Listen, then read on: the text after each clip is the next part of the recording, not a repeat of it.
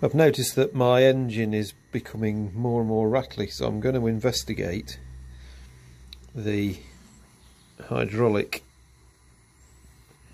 cam chain tensioner, which is that big gold bolt there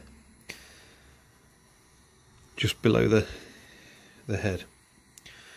We'll start the bike up now and see if it rattles. It kind of rattles, and then when the oil gets through it quietens down again, so let's give it a whirl.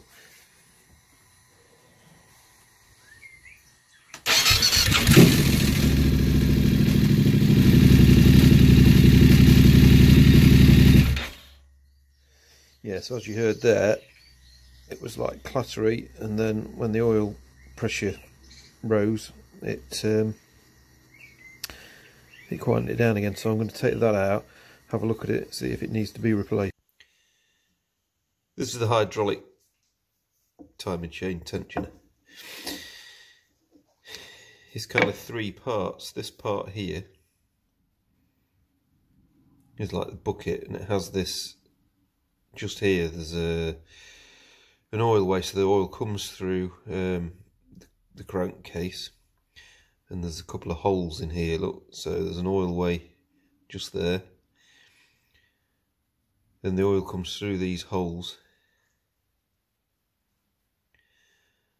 and runs down the oil way into the bottom. Now if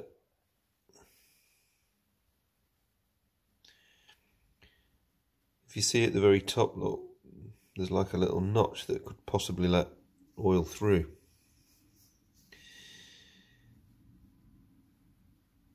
So the seal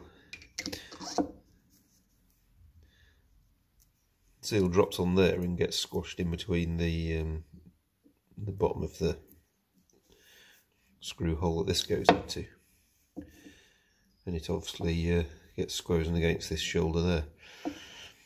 But whether this piece here is also intended to seal against this shaft, or whether a little bit of oil is supposed to bleed through, I don't know. The second piece is this piece. So the top plunger there is it's spring loaded, so obviously this piece here sits inside the bucket, and the oil builds up behind this and pushes it out. So I mean, basically it's a spring loaded, and the further out this obviously, this piece can't move because it's against the cam chain guide, which is normally they've got like one end's got a pin through it, and it's pivoted so that it can, this pushes on it to tension up the chain, take the slack out of the chain. So it looks like when the oil pressure builds up, this piston gets pushed out like this, but if this isn't going anywhere, it obviously puts more and more load into the spring.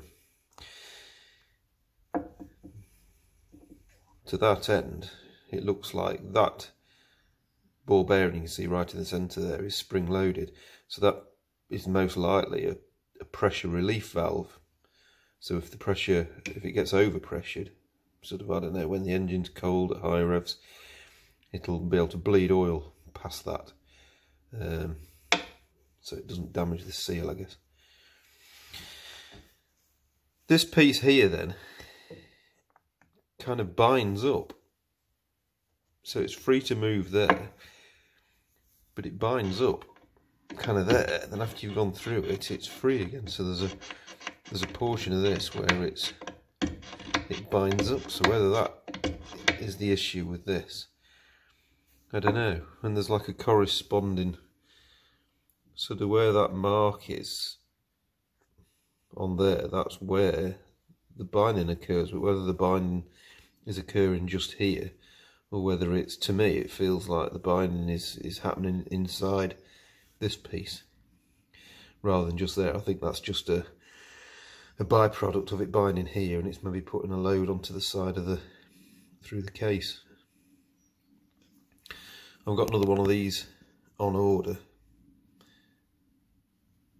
When I get the new one, I'll inspect that and see if that binds up also.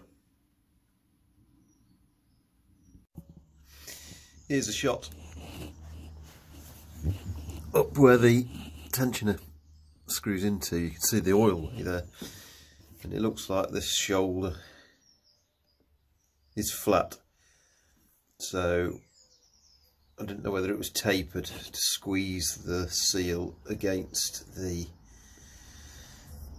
sort of central, the first piston part of it, but looking at that I would say that's probably not the case.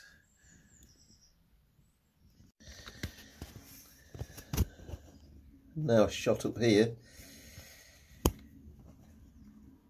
showing what the tensioner puts its pressure onto, you know, forces onto that down there.